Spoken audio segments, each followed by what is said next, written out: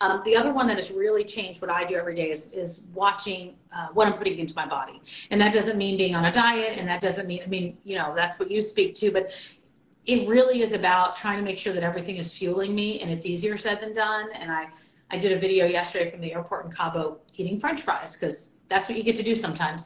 But I do think that what I'm putting in my body is, I'm watching that more and more. Watching if, you know, red wine sometimes causes me to feel hot. Like, I don't know if there's a direct correlation or not, but, you know, I'm watching what goes into my body. So that's certainly number two, and trying to make sure that I have a menopause hot girl smoothie I do in the morning, which has like maca powder and vitamin D2 drops, and it has my greens in it, because I feel like at least if I throw everything but the kitchen sink into that smoothie, I'm going to get something good out of it. Proteins. I love that. Yeah, Bossa Bars. I think that's our number one almost, right?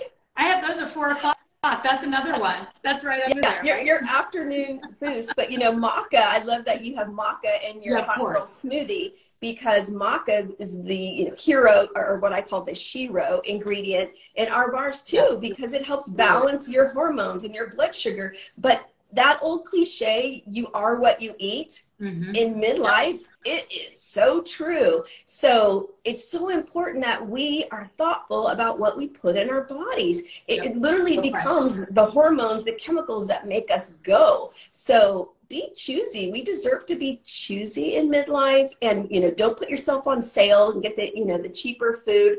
Right. No, you deserve whatever you need at the highest level at this time in our lives. So, yeah. I agree.